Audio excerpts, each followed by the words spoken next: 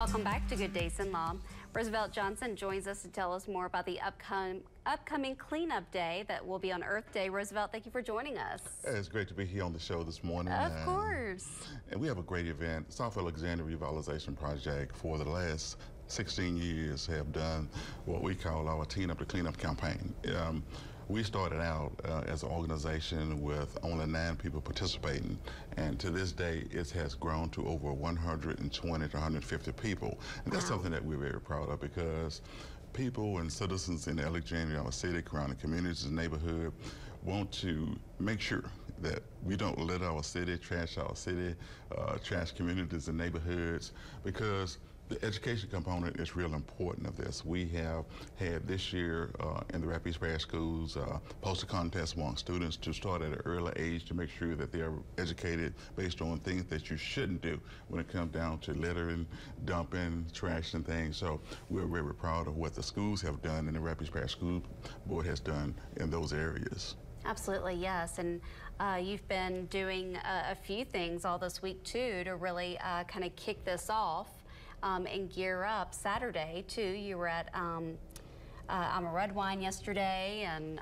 planting trees, and there's a picture right there, too. Right, and also Huddle Elementary, Acadian, and Elementary has been involved in the components, and again, we want to make sure that the students are involved. And we also, as part of the celebration and events that's coming up this week, is that we want to make sure for Arbor Day that the kids also understood how important it was when it comes down to tree planting, growth, the things that we have to do to be successful in working with the youth in our community.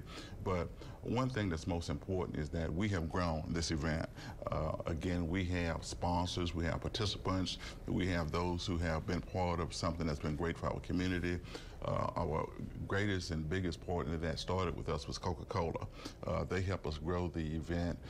We started off again with 9 people. They brought in 30 to 40 people, other organizations, and I hate to call names, but one of the most important things that the city of Alexandria has been great, along with the Rapid Parish Sheriff's Office, Safe Alex, to make sure that people that come out to participate in this event are safe in our community, safe in our neighborhoods, and that's an important element of what we do and how we do it.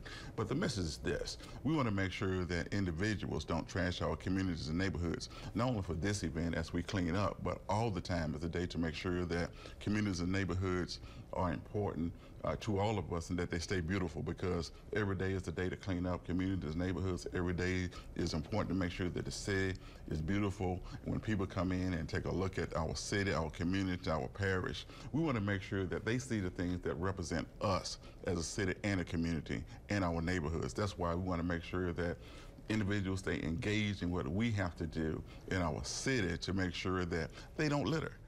Litter is a disaster. You know, it shouldn't be that way. Some people will just walk out, they have a trash can a few feet away, and then they just throw out litter on the ground in respective areas where they shouldn't do it. Right. But we want to make sure that as this component, as we develop and grow this project, and we will over the next year move into other areas in the city. This takes place in South Alexandria, but we will expand it over the next year.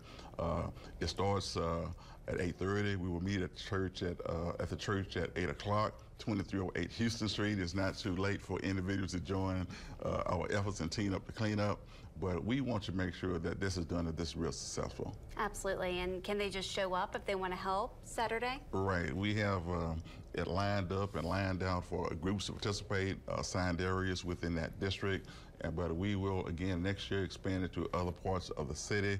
Individuals can show up, and we will have something for them to do. Great.